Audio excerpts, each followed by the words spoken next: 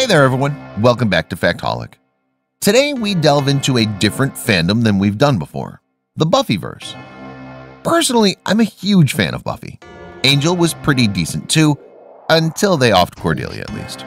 But that's more of a personal rant, I suppose. Anyway, we know you love our kaiju videos and we love making them for you, but prepare yourselves as we mix things up a bit in the coming weeks to add a little more flavor from some other tasty topics. So today, we offer the 10 best villains, or would that be worst villains, from the Buffyverse. Number 10. The Gentleman. The Season 4 episode Hush was infamously known among most Buffy fans as creator Joss Whedon's response to critics' opinions that he only knows how to write witty and snarky dialogue. As if giving a big middle finger to everyone, Joss wrote a mostly dialogue-free episode that ironically resulted in an Emmy nomination for Outstanding Writing for a Drama Series.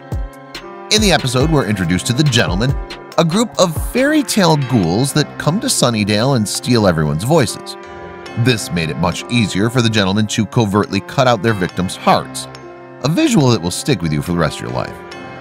While being the only monsters on this list to appear in just one episode, the horror of their appearance, just look at that disturbing smile, gives the Gentleman a special distinction when discussing Buffy's Rogues Gallery. The role of the main Gentleman was notably played by Doug Jones of Hellboy fame. Number 9. Caleb. Season 7 of Buffy was made all the better with the late addition of Whedonverse alum Nathan Fillion, known best at the time as Captain Mal Reynolds on Whedon's tragically short-lived series Firefly. Fans were excited to watch their favorite space cowboy trade quips with Buffy and the rest of the Scoobies. However, what the fans were not expecting was that the character of Caleb was an overpowered misogynist imbued with the powers of the first evil. More on that later. He gave Buffy and Faith a substantial thrashing upon their first meeting, even going as far as to blind poor Xander in one eye, leaving him to wear an eye patch through the rest of the character's existence.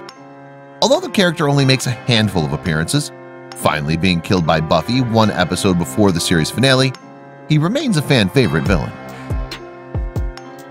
Number 8. Glory, aka Glorificus.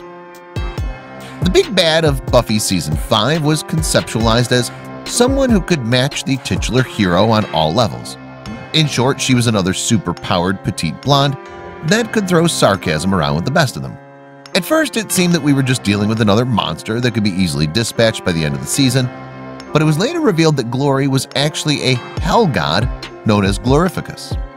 She was so powerful that the only way to dilute her power was to have her essence placed in the body of a mortal, an unassuming and average med student named Ben. Glory proves her power many times over, most notably spending days torturing Spike and scrambling Tara's brain in one of the most tension-filled scenes of the entire season, which led to our first glimpse of what would eventually become Dark Willow.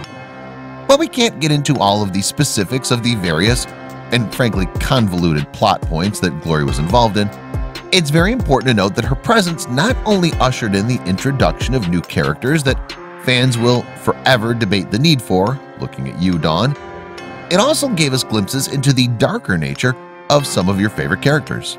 You'll never look at Giles the same way. While not always looked back on fondly by fans due to the lackluster response to Season 5 in general, Glory's impact cannot be understated. Number 7. Holtz. Captain Daniel Holtz made his debut during a few flashback seasons in early Season 3. Holtz was depicted as a reluctant demon hunter during the 18th century, being shown as a Van Helsing-type character, only way more brutal.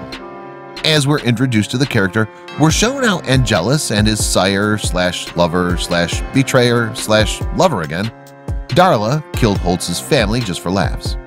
A devastated Holtz makes a deal with the demon Sajan to be put in stasis until he arises in 2001 to complete his revenge, only to find that Angelus is now the prophetic vampire with a soul, Angel, and Darla is pregnant? After Darla gives birth to hers and Angel's son, Connor, Holtz convinces Wesley, of all people, that Angel will one day kill Connor. In an insanely boneheaded move, Wesley kidnaps Connor and hands him over to Holtz, only to get his throat cut for his efforts. Holtz then escapes with Connor into a demon dimension. Unsurprisingly, this sends Angel on a downward spiral where the lines between him and Angelus, don't worry, we'll get there, gets a little blurry. Holtz stands out among Angel's rogues gallery, not only because of his impact on pretty much all of the series arcs from that point forward, but also because he's one of the only human villains in the Buffyverse that's able to cause absolute bedlam with little to no supernatural influence. Number 6. The First. The First Evil, or The First if brevity's your thing, makes its first impact on the world of Buffy the Vampire Slayer as Villain of the Week in Season 3 episode Amends. In the episode, The First tries to convince Angel that his only means of, well, amends for the rampages of his alter ego Angelus was for him to commit suicide. The First then comes back in a major way as the main big bad of Buffy's final season. Nothing is known about the First other than it's not corporal, which means it has no physical form and has to fight using the physical forms of its minions and worshippers. The First is believed to be the source of all evil, hence the super expository name. Not only does the First leave a trail of bodies in its wake, but then it outdoes itself by dressing up as the ghost of the people it's killed, just for that extra twist of the knife. The ultimate goal of the First is to open the hellmouth that exists under the library of Sunnydale High and overrun the world with demons. The First is heroically thwarted by not only Buffy and the Scooby Gang, but by an army of potential slayers that were permanently imbued by Willow with the power of the Chosen One. The first distinction among Buffy's main villains is that, while trying to defeat it, the tradition of there only being one slayer at a time gets turned on its head with ramifications felt in the Season 8 comics extension of the series. Number 5. Dark Willow.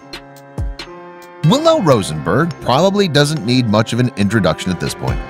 Portrayed by Allison Hannigan, Willow was a favorite of fans from all walks of life, but holds a special place in the hearts of many gay Buffy fans who were hard-pressed to find characters like themselves represented in the media at the time. Willow's transformation into the overpowered uber witch Dark Willow was helped along by the actions of Season 6 protagonist Warren Mears. In the episode Seeing Red, after a defeat at the hands of Buffy, Warren tries to even the score by attempting to shoot Buffy in her backyard. Tragically, he almost succeeds in killing Buffy, but a stray bullet makes its way inside the house, hitting Tara and killing her almost instantly.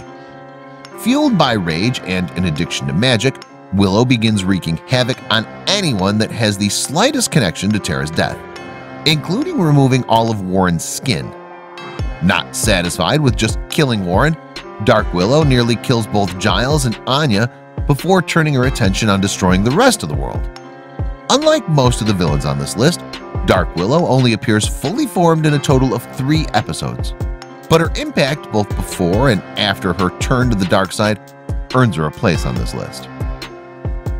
Number 4. Warren Mears. Just the mention of Season 6 villain Warren Mears will make even the most casual fans of the Buffyverse groan in disapproval. Don't let his oafishness and general buffoonery fool you. Warren is evil. Let's run down the list of his misdeeds in no particular order, shall we? He betrayed his friends and partners, built a sentient sex robot with a personality, and then abandoned it, kidnapped his ex-girlfriend and turned her into a mindless sex slave before bashing her head in as she tried to escape, robbed a museum, made Buffy invisible, which almost led to her breaking down on a molecular level, and last but not least, killed Tara while trying to murder Buffy. That's not even including all the mischief him and Amy the Witch got into in the show's comic book continuation. So, long story, Warren sucks. Number 3. The Senior Partners. The Senior Partners stand out on this list due to the fact that during the course of the show, Angel, we never actually get to see them. They have no true corporal form, or at least none that the human mind can comprehend. They're mentioned consistently by name almost from the get-go, but are primarily an influencing force.